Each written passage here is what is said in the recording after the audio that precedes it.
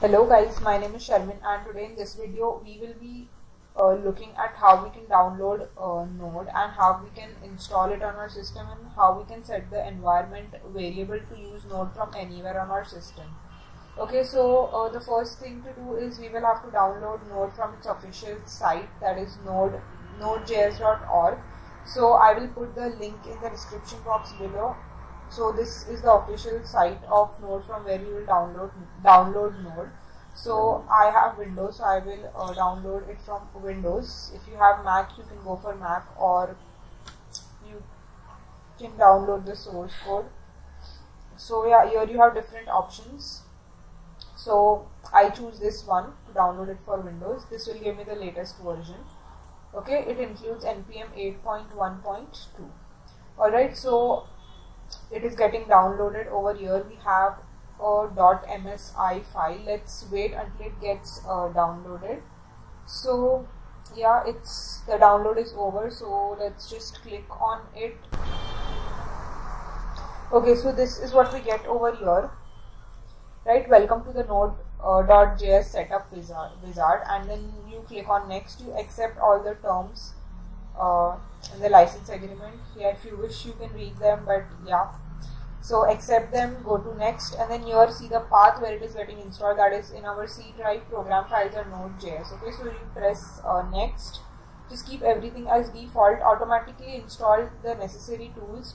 Note that this will also install Chocolate. The script will pop up in a new window after installation completes. Let's not install that, we don't need it, so we don't tick this. Let's just let it be. And yeah, if you want you can download it, but for the basic Node setup we don't need it. So yeah, we click on next and we click on install. We say yes, we want this app to make changes to our computer, and we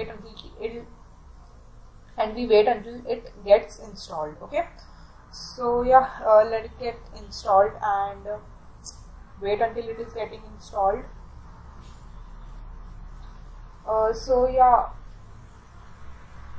it is completed. So now we can say finish. Alright, now what we can do is we can go into our My Computers, go to the C drive, and here you see program files, and here you have Node.js. Okay, so this is where your Node.js got installed, correct? Okay, so this is where our Node got installed. Right now, let's open CMD. Command prompter also you can open PowerShell, whatever you are comfortable with, and here let's try Node -v. So yeah, we get that our Node version is version 16.13.2. okay, the one that we just downloaded. And what you can do is you can go over here, double click, and here you get your Node terminal open. So you can use this for all the commands, all the Node commands that we want to write. Okay, now in your case it might be that in the PowerShell over here you might not get this. Okay, the version, you might not get the version, okay, being detected. It might say that no such command exists.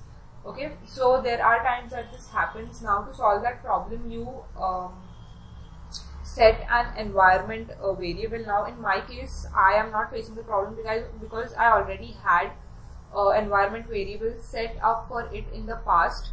So I removed it. I tried removing it, but it didn't work, so it is not showing any error to me. But yeah, when I freshly downloaded Node, that was a problem with me as well. So to solve that problem, we will see how we can set up an environment variable so that our Node works properly and it doesn't show the error if it is showing to you.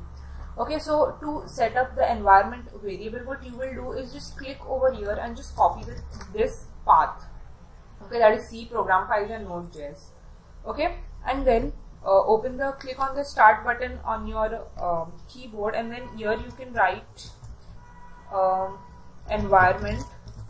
Okay, so the first option you get over here is edit the system environment variable. So click on that, go to environment variables, and here you can see one option, that is path. Okay, double click on the path and you can see I have a lot of path setup. This is for Python, again Python over here. This is for VS Code. This is for Java. Okay, this is for NPM, that is Node Package Manager. Okay, so similarly, just double click over here to add another path, and you can just paste it over here. Alright, and in some cases you might not have them written like on the next line. So in that case, what you can do is you can use, for example, let's just do it over here. You can use a semicolon and then paste the path over here like that. Okay, if you don't have your paths mentioned in different lines, so this can be a solution for that. And after you add the path, you can press OK, and OK over here, and OK over here as well. And now you can refresh. Okay, and now you can try and go to command prompt or CM PowerShell, whatever you are comfortable with, and type node -v and see if it's working. Okay, so if it is still not working, then I suggest restarting your computer, because there are times that restarting helps and it starts working. If it is even after setting up the environment variable, if it shows an error, then you can try and restart your computer and the error will be gone for sure. And if it still doesn't go, then there might be some other problem. So yeah, this is how you download Node and you set up an environment variable. Now what exactly an environment variable is?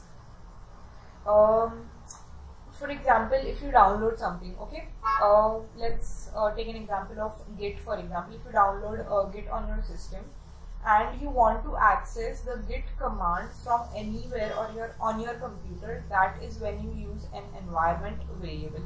Okay, so for example, if you don't have an environment variable set up for Git, what you would have to do is you will have to migrate to the folder where your Git is installed.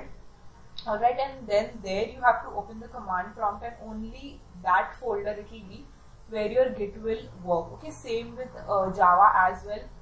If you want to run your Java program files, then you have to go to the Java bin and then make your folders over there, and then you have to run your programs in that folder only, then only it will run. But if you set the Java bin or the Git as your environment variable, if you set that path as an environment variable, then you will not have to migrate to that folder to run those commands. Okay, so this is the reason why environment variables are used. You can set up anything as an environment variable, and once you set it up as an environment variable, then you can use it from anywhere on your computer. Okay, so yeah, if you guys don't know how to use the command prompt or the PowerShell, then I will make a video on that as well, about how you can use command prompt and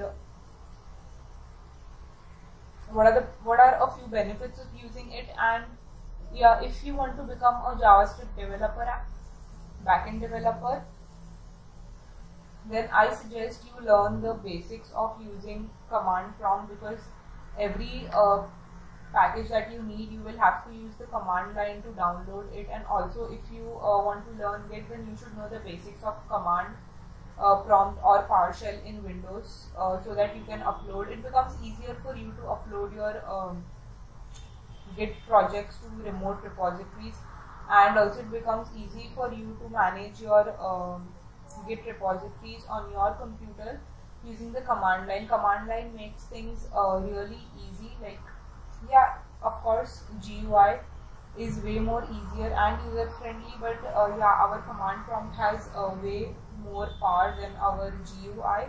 There are things that we can do using the command prompt, but not necessary that those things can be done using our GUI. If you guys don't know what GUI is, then it is our graphic user interface, the friendly thing that we see on our computer, those icons and all those things, those are our graphic user interface. Okay, like that is our graphic user interface.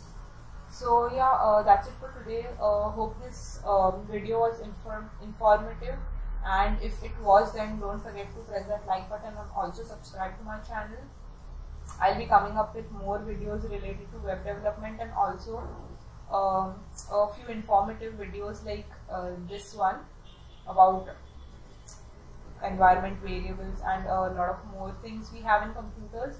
So yeah, thank you so much for watching, and let's meet in the next video. Until then, take care and bye guys.